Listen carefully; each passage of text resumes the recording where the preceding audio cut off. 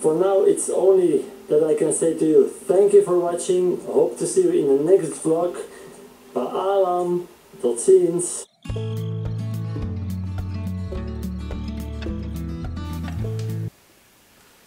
Sweetie, what do you want to eat? Sweetie, what do you want to eat? Sweetie.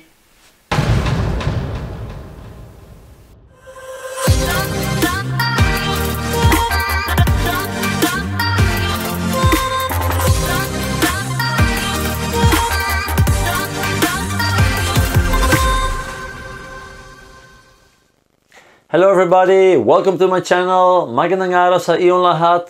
Welcome po sa aking channel. In the part before the intro, you can see what this video is about. This video will be about Tampo.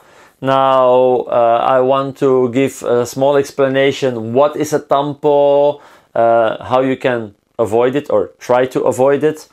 And I want to tell it in the perspective of the Filipina and also in the perspective of the foreigner. So you can start understanding each side of it. And I want to make it like more clear so you can avoid those situations. Now, this video is for the Filipina and for the foreigner because I will talk about both sides. So you can learn from it. Now, just to make some things clear, my wife didn't have a Tampo when we were recording the video. She was just acting. So don't worry, everything is fine with us. So there is no problem. But we wanted to make it more visual because if you're not yet a long time in a relationship with your girlfriend from the Philippines or with your fiance, or she never had a reason to give you a Tampo, maybe you don't know what it is. Tampo is like more the word that they use in Philippines. If you want to translate it to our side, here it's like, you can translate it as stubbornness, in Dutch koppigheid, something to do like that. I don't think there is a correct translation for Tampo. Now, the definition of a Tampo is like that the person is ignoring you completely. There are people that are pro for the Tampo, there are people that are totally against it. There are the people that say that are against it, they say it's really childish. And people that are pro Tampo, they said like, and that's also the reason why Filipinos are doing it. The moment that you're having a fight or start having a fight, they will try to avoid and they will try not to make an argument with you, because the moment that they start saying words to you, words can really hurt. And once they are said, they're really hard to take back and to heal those wounds. So better to keep silent and be in total isolation, if you can say it like that. So they don't want to hurt you, and it's like a little bit to protect you as well. Now, that's one of the reasons. For sure there are many more reasons that Filipinas can do a Tampo, but it's like, for that perspective, better to be silent than to say the wrong things at the time and later you feel sorry for the things that you said. Now, why I started to think to make this video, like 7-8 weeks ago, I got a message from a Filipina that was asking for advice because she had an argument with her fiance. It was like a fight. She didn't go in details, but what she said, it didn't look really as a big fight, but yeah, a reason enough to start her Tampo. Now, what happened, a Tampo can be like 5 minutes, but it can also take a few days, just to give you that information. And she had her Tampo for like 3 days, that she didn't contact. The guy was sending a message, she didn't reply, she totally ignored. And the more she ignored the person, the more angry he became. and she was really disappointed that he didn't do any effort anymore for her to send messages, because after the third day he just stopped sending. And she was like really disappointed, and she's like, that's really crazy and everything like that. So she expected that the person will do more effort, be more sweet, give more attention, and like that way to show that he was wrong. Now, it doesn't mean that you're always wrong if the tampo starts, but as long as it's in their perspective, they can start a tampo. It's good that you can recognize the things when a tampo starts, so you can immediately stop it, or immediately start acting to it. Now, the lady was really disappointed, and after I talked to her like I think 15 minutes, I gave my perspective from a tampo and the way that for sure her fiance was feeling, and she really started understanding why he reacted like that. And that's why I was thinking, for sure there are a lot more people that are in the situation that the Filipina having a tampo, and then there's misunderstanding, and then you have the culture difference again, and we have an explanation you can make from a mosquito an elephant. So it's like the problem becomes bigger than it really is. And that's why I was thinking I have to make a video, I have to explain, so I hope you think this is informative. Now, what I said also to the Filipina, and what I will tell to you and my viewers, is that a lot of foreigners, they already had a relationship with a Belgian lady or somebody from their own country. And we also know that kind of tampo and things like that, and the stubbornness, but it's never positive. When a Belgian lady is making a fight with you, you really make a fight. You say things to each other, even you don't mean it at that time. You really communicate. Even it's bad words, they keep telling it to each other. If they hurt, it doesn't matter, because it's like it's something you feel and you have to express what you're feeling. We call it also like when the bucket is full with all small drops, you have to empty it. If you don't make it empty, it will keep flooding and flooding and flooding, so the problem will not be solved. So that's how we argument here in Belgium. We keep shouting to each other and maybe call bad names and things like that. But we keep communicating. And the moment that here the Belgian lady is being stubborn and being silent, that's really a really big problem, because it shows to her boyfriend, fiance, husband, she don't want anything to do with him anymore. So when she's starting ignoring him, it's like a little bit like the relationship is over, I'm done with you, forget it. So when foreigners can see that the Filipina is doing a tampo, we immediately relate like, I didn't do anything wrong, and you're like blaming me, and you don't want to do anything to do with me anymore. So we immediately think the most worst things like that, and that's why we don't like to see a tampo. Because from a small misunderstanding, the tampo can already start. And here in Belgium, when you have a Belgian lady, that's the last stage that you have. That's their tampo, their stubbornness. So there's like a total different way of looking at don't talk to each other anymore. Now, is it good to have a tampo? You have pros and you have cons. Sometimes it's not bad that you will not say bad words to each other, but a tampo for 3 days, honestly, that's over. That's too much. I can understand if the guy was cheating on you or something like that, that you give him a tampo for days, I can understand.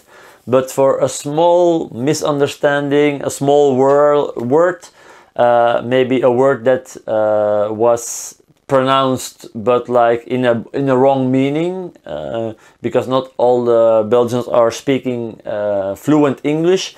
So maybe there was like a kind of mistranslation on it. If you start a Tampo for things like that for 3 days, yeah, that's not good at all. A lot of foreigners, they say it's really childish to ignore, because we are learned to, if there is a problem, you have to talk to each other and you have to solve the problem together. A Tampo here with us, mostly it's just making the problem worse. The problem will not be solved if you have a Tampo, because the bucket will not be empty, it keeps full, and after a few days the problem is still there. If you didn't talk to each other about it, the problem is still there. It's not solved. And that's why I'm also pro to communicate to each other and try to find a solution. Maybe you can tell to the person, like, the words that you're telling me, they're really hurting, and maybe he can explain what he means, and then you can see, oh yeah, it was just a mistranslation. It's always possible. Maybe the person did something that is totally fine with him, but against the Filipino culture. You can explain it to him, because don't forget, you're two different cultures, because there are a lot of people in Philippines that are thinking more Western. There is still a big difference by the way of thinking in Philippines and here. And maybe the person did something that you think like, oh, that's not really good. Talk to him.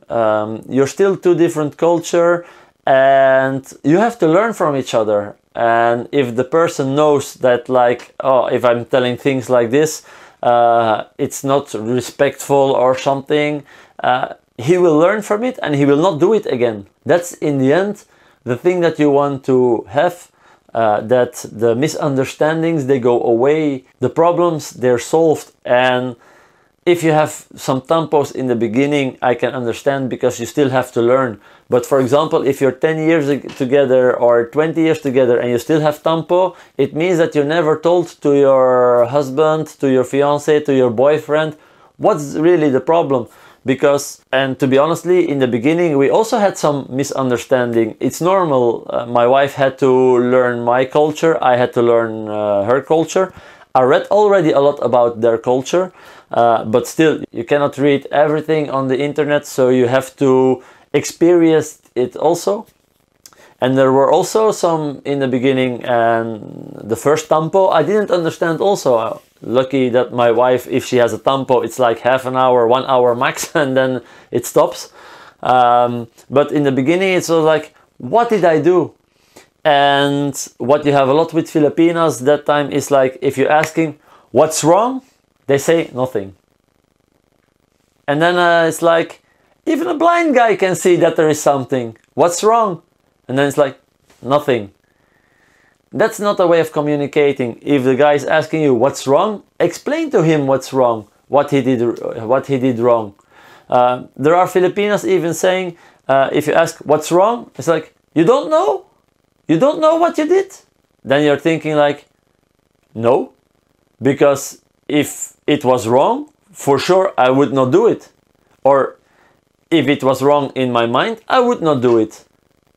So you have to really learn about it and explain. If the guy is asking you what's wrong, don't be stubborn and just tell him like, that's wrong, or you did this and I don't like it. And then next time he can learn from the mistakes that he made, and it's working in both ways. You can learn from him and he can learn from you, but communication is really important. Even if you are like, I don't want to talk to you for the moment, you can tell him. It's like if he's asking you what's wrong, you can say like, I'm not agreeing with what you said, but just give me a few minutes so I can process. And then he will normally respect it and accept it, but at least he knows that there is something. And later on, when you are like more calm and your blood is not boiling anymore, you can start talking about the situation. Because don't forget that a tampo And that's what I'm saying in the beginning. It's like, if it's about cheating, yeah, that's totally a different story. But a tampo for something small, it's really not worth taking the risk to lose your relationship. Because for the Filipina, it's like they want more attention and something like that. But, and I'm telling this really honest now, not a lot of Belgians and Europeans accept it. If you have a tampo for 3 days, I don't know how many people that will stay with you if you're not talking for 3 days. A long distance relationship is already really hard.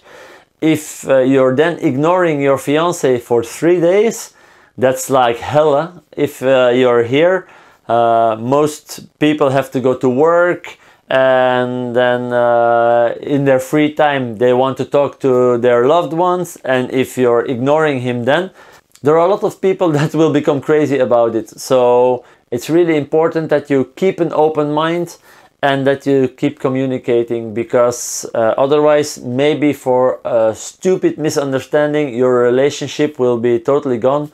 And I don't think that in the end that's what you want also. They always say you have wine and everybody needs to put water in the wine. That's with everything.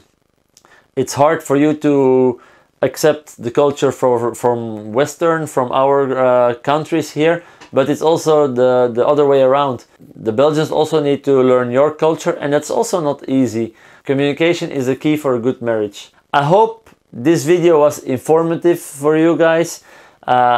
If you like it, if you think it was informative, please give it a thumbs up.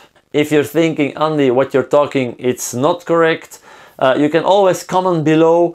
If you didn't like this video, you can give it a thumbs down, so I know that you didn't appreciate my honesty. I will see, maybe I can make more videos about the culture difference from Belgium and Philippines to help the people that are not really long in a relationship, or that have a lot of misunderstandings or something, maybe to help them out. So if you have also a question about it, you can always send me an email, you can send me a message on Facebook. So just keep communicating also with me, so I have an idea which videos that you really want to see and which information that you want. If you didn't subscribe yet, don't forget to click the red button down the video. Don't forget also to click the notification bell, that's the bell icon.